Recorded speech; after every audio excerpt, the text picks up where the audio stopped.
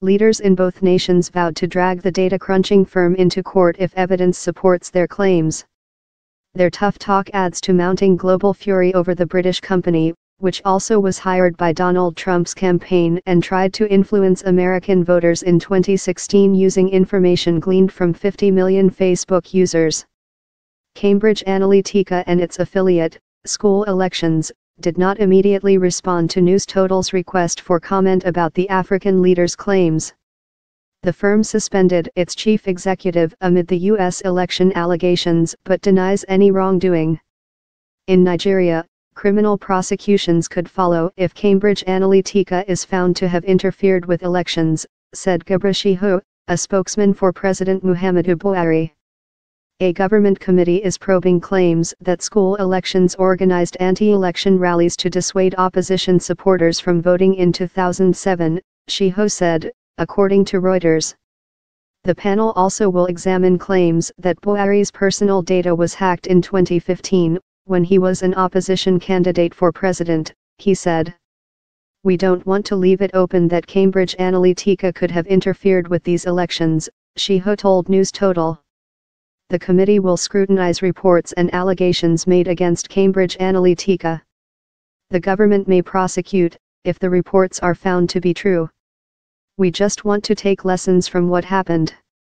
Kenyan opposition wants answers in Kenyan politics. The managing director of Cambridge Analytica and School Elections was filmed telling undercover reporters for the UK's Channel 4 News that his company managed two of President Uhuru Kenyatta's campaigns.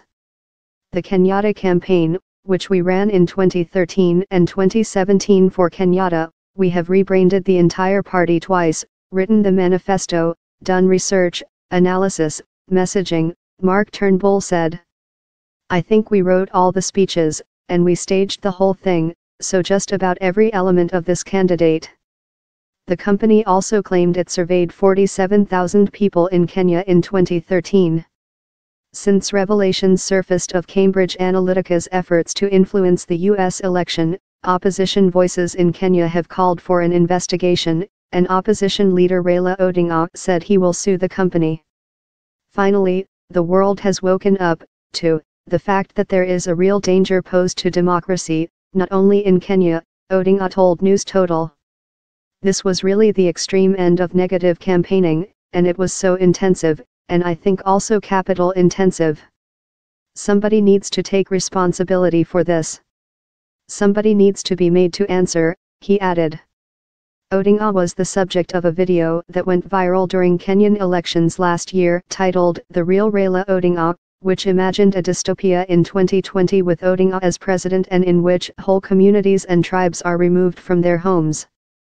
The video was made by Texas-based Harris Media, which also worked on the campaigns of Trump and far-right groups in Europe, according to the London-based charity Privacy International.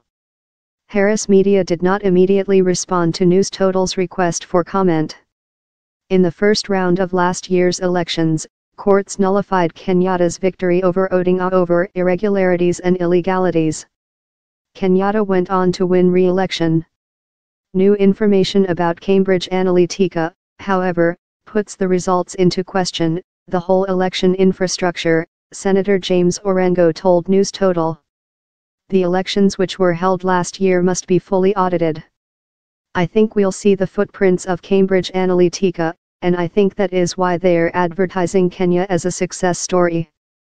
A dark manipulative arch, but a spokesman for Kenya's ruling Jubilee Party downplayed the British data firm's involvement in the election campaign.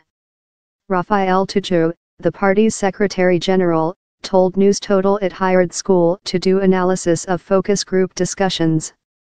They did demonstrate to us that they had that kind of expertise. That was it. Tuju, speaking at the party's headquarters in Nairobi, said the party will not press Cambridge Analytica on the Channel 4 report. We really don't have time for that, he told News Total. On its website, Cambridge Analytica describes its work in the 2013 Kenya election campaign as based on the electorate's real needs, jobs, and fears, tribal violence.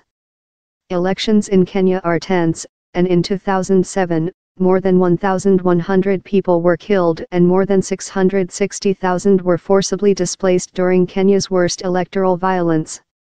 One commentator said companies like Cambridge Analytica play with lives when they cling to destructive narratives. A negative narrative can flip to violence quickly if it follows a dark manipulative arc, said John Gethongo, a former permanent secretary for governance and ethics in Kenya and a founder of the social movement Inyuka Kenya Trust.